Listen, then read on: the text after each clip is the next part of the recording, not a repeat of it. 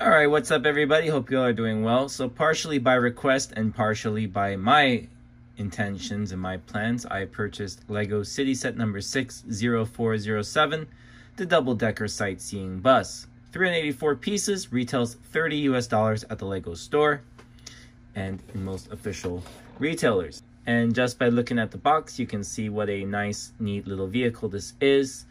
There are 4 adult minifigs and 1 baby fig in the set, and a pretty interesting assortment of pieces. This will be a fun build, and I will explain how this actually inspired the design of one of my in-progress mocks. So without further ado, I'll unbox this and show you guys in various speeds the build process.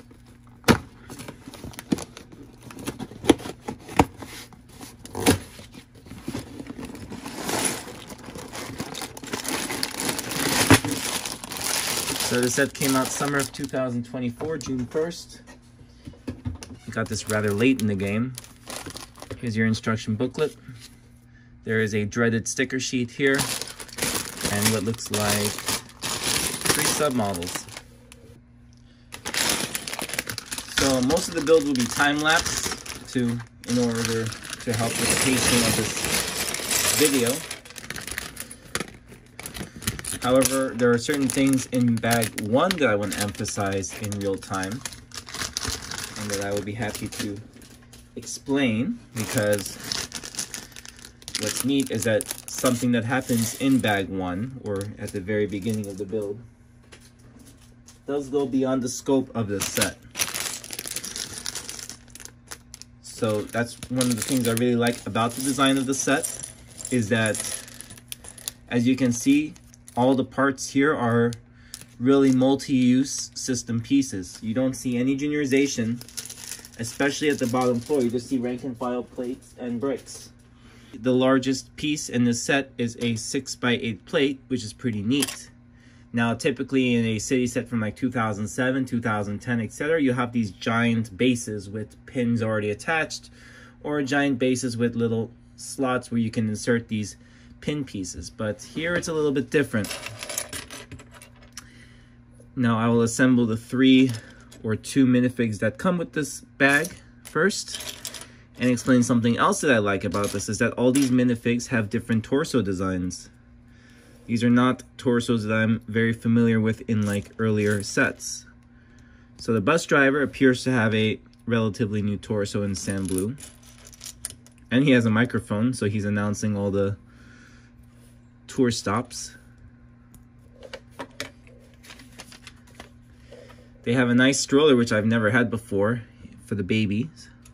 I think this is my first ever baby fig. How adorable.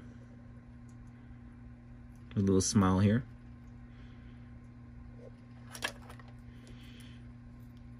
And this cart stroller is included in the set in dark azure. Let's mount the handle to the cart, wherever that is, if I can find it, and the wheels, of course.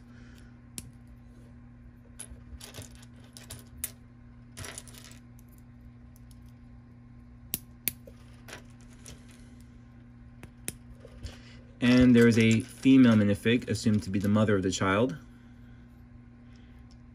or aunt, or whomever. I don't think I've ever had this torso before. It comes in, looks like 3 shades of blue, aqua, and coral, as well as what appears to be maybe neon. No, they just have regular yellow. It just faded a little bit in the ink. And a hair piece, which I believe I have this hair piece before. I don't think it's a brand spanking new hair piece. So that's one already huge plus that I see with the set, is the inclusion of new minifig designs, which beats a monotony that I thought existed between like the 2000s and 2010s. And now this brings me to my next point, the chassis of the bus. So we're here building the axles, so to say, without an actual axle, but I digress, with these loose frictionless pins. believe it's going to be one of these. You can see the bracket going across and the yellow 2x4 plate above it. And this is where my main point lies. So you see we have a 4x6 plate, 1x4 plate times 2 here.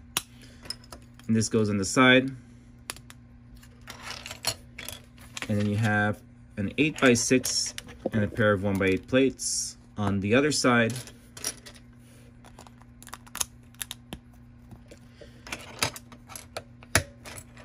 And I think it's an identical design for the other axle.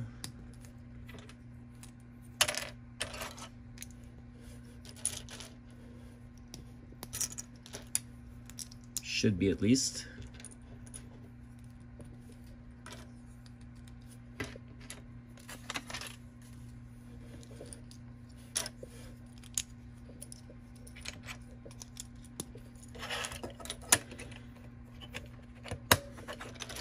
And the 4x6, 1x4 pair here to round out the front.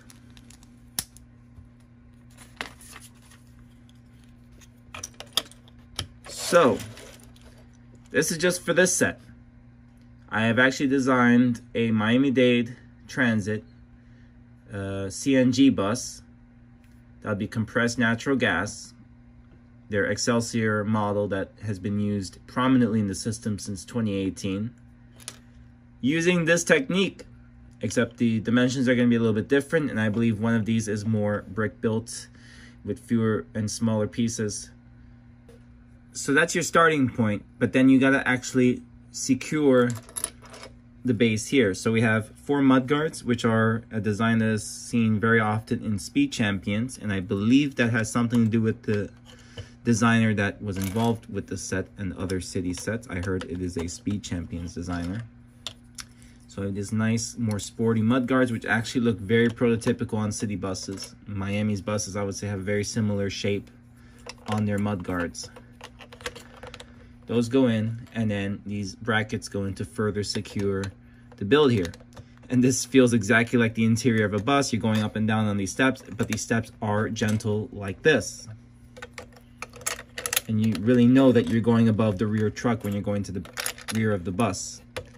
I believe in the front of the bus, maybe what happens is that there are seats, and it's like there's kind of a place like a footrest that's a little higher, and it's like you can see that there's like a little hump, but it's not really something that really impedes the walking path. But definitely in the rear, it's like it's elevated. That's no doubt about it. And that was another kind of light bulb going off in the head that led me to design the CNG bus.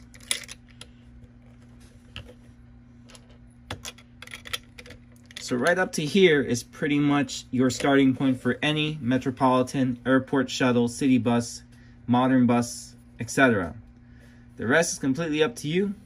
And at this point, I'm going to stop the one-to-one recording, go time lapse, and finish this nice, neat bus.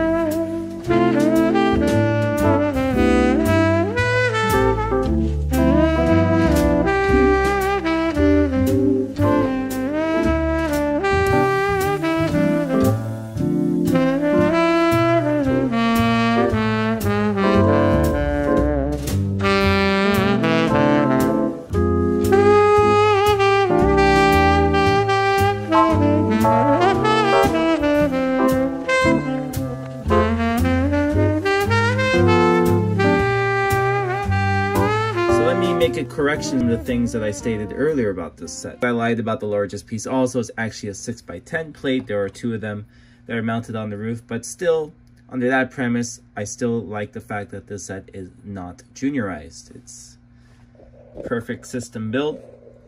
Actually, I got to enjoy some elements that I don't have many of, especially new ones that I will talk about when I go into some of the details of the set.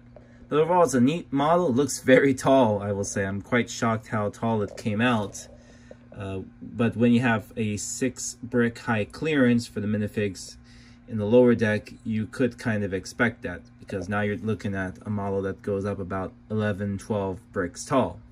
GFLUG, Greater Florida LEGO Users Group, has railroad standards that clear 14 bricks above the base plate. So this would actually be pushing the clearance on a Lego train layout in our club.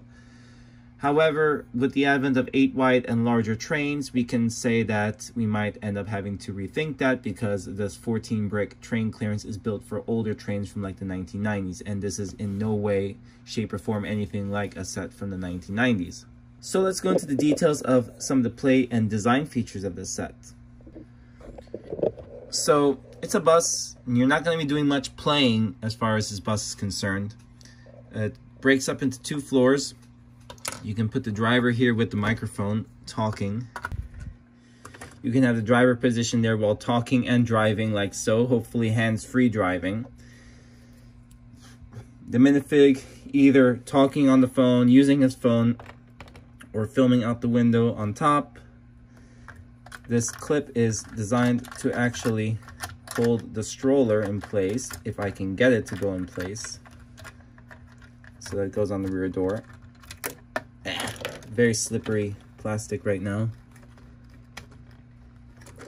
Like so, pretty clutch there. I'll put the mom close to the baby so that she has a good eye on the baby, and hopefully nothing undesirable happens. So the lady will go here. And this minifigure will go on the top pretty randomly with the camera pointed outwards for a good view. And I do rave that in the third submodel you find that there are, again, another pair of minifigs with very unique torso designs I've never seen before, and headpieces I've never seen before, so I thought that was pretty cool. So ground floor, very basic. Again, this is not like a commissary, this is just a tour bus, so people just sit there, there are no amenities, just sitting and looking out the window. But what's neat is that the rear engine hatch, or really the battery hatch, opens and it reveals an electric battery here. So it's an electric powered bus. And for more fun fact, for more Lego culture, this is actually the Octane logo, but converted and adapted to an EV lifestyle. Another Lego reference is that this is an Exoforce robot that actually reappears in a summer 2024 set. So pretty cool nod and blast from the past there. And I wouldn't really call it the past, because that's when I was really starting to get into Legos. So 2006, when I really started picking up sets with a more serious eye. So it's like that stuff is still new to me, still very fresh. Otherwise, cosmetically, pretty cool. Lots of SNOT techniques used to create this, but what I really like is that while you have this separation of the color, the designer was clever enough to use the 1x1 Technic brick and Technic pins as a way to fake having like a brick interlocking over the two. So this allows this to remain sturdy without having to ruin the color formation going on here. So you have, they're not touching here, but in this layer, let's say it's a 1x1 Technic brick, Technic pin, 1x1 Technic brick. This part interlocks, so it is much sturdier. And it's pretty much like this until the top, where you just have a solid band of yellow and you're able to connect that again. And neat use of the geometry here with the curved slope and the inverse arch. Of course, they were made to complement each other. And on the top here, the use of the 4x6 wedge plate and the cheese wedge is almost seamless. Up front, you have another setup of, ooh, I butchered this a little bit. This is all upside down, but that's okay. Let me fix this real quick. You have a roll sign up front using pure SNOT technique, and actually a technique that I've seen used 25 years ago in the Lego train set. So the 1x1 quadruple Erling, or like the SNOT brick that has studs on every single side, rotating around a loose non-friction pin. I've seen this technique used before in the Lego train station and the 9-volt Railway Express from 1999. So it's pretty cool, unintentional callback to that time. Here they use it to support a rotating call sign, which consists of entirely printed tiles reading downtown, museum, park, or harbor. So it's just going to give everybody the generic city destination that they're going to. And more nice SNOT work here, and the continued use of this SNOT here and SNOT there to cancel out the snot to un-SNOT it, which in turn makes the model more sturdy. So they use that and also create a nice slant pattern using the new 1x2 wedge tiles, which I do talk about on this channel in another video, and the 2x2 wedge cutout corner pieces located here. Okay, so that's pretty straightforward. The use of red and black and yellow, very standard and very similar to the city bus that I see in Miami that gives city tours around South Beach and Wynwood. That is one of the reasons I did get this set, is to have something like that available for some upcoming Lego City displays where I will depict some scenes from urban Miami. And other than that, just more double SNOT or SNOT un-SNOT here, as I call it, where the studs go out and back up. Use of the new 4x1 by 1 2/3 curve slope, which I also talk about on this channel in my circle tutorial from much earlier in the year. So neat to see the newer elements making their rounds in this set. And it creates kind of like a bat shaped design on the top, but it's pretty cool. I like the arch choices here. But yeah, designers did a nice job. My only criticism is that it's a little bit too tall for my taste, but what can you do? I mean, that's the height clearance that you do have to live with in a bus like this and in Lego City sets like this. This would also technically fit mini dolls in that respect too, which are quite taller than minifigs. But very nice set, very nice value, and I especially appreciate the minifigs and some of the unique parts that are in this set. Not to mention the parts that are supplied in the set, as well as just the design technique that you learn while doing the set, serve as a great base if you wish to do a metropolitan city bus, low floor coach, etc. You literally just have everything set up for you in the bottom, and even customizable and expandable because they only use system plates. So that's a neat starting point for custom Lego City vehicles. So I hope you have enjoyed this neat little speed build and review of this cool Lego City tour bus, a set that is an excellent addition for your Lego City, especially if it is a touristic one. And it is a great value, 384 pieces for $30, so well under 10 cents a piece. And some neat pieces, minifig pieces, you name it. That'll do it for this review, one of several reviews on this channel, more to come. And of course, make sure you're subscribed so you're the first to know. And while you're at it, feel free to leave a like on this video and comment your thoughts on the set and how you plan to use it in your cities. From touristic city of Miami, this is Dr. Toga, out.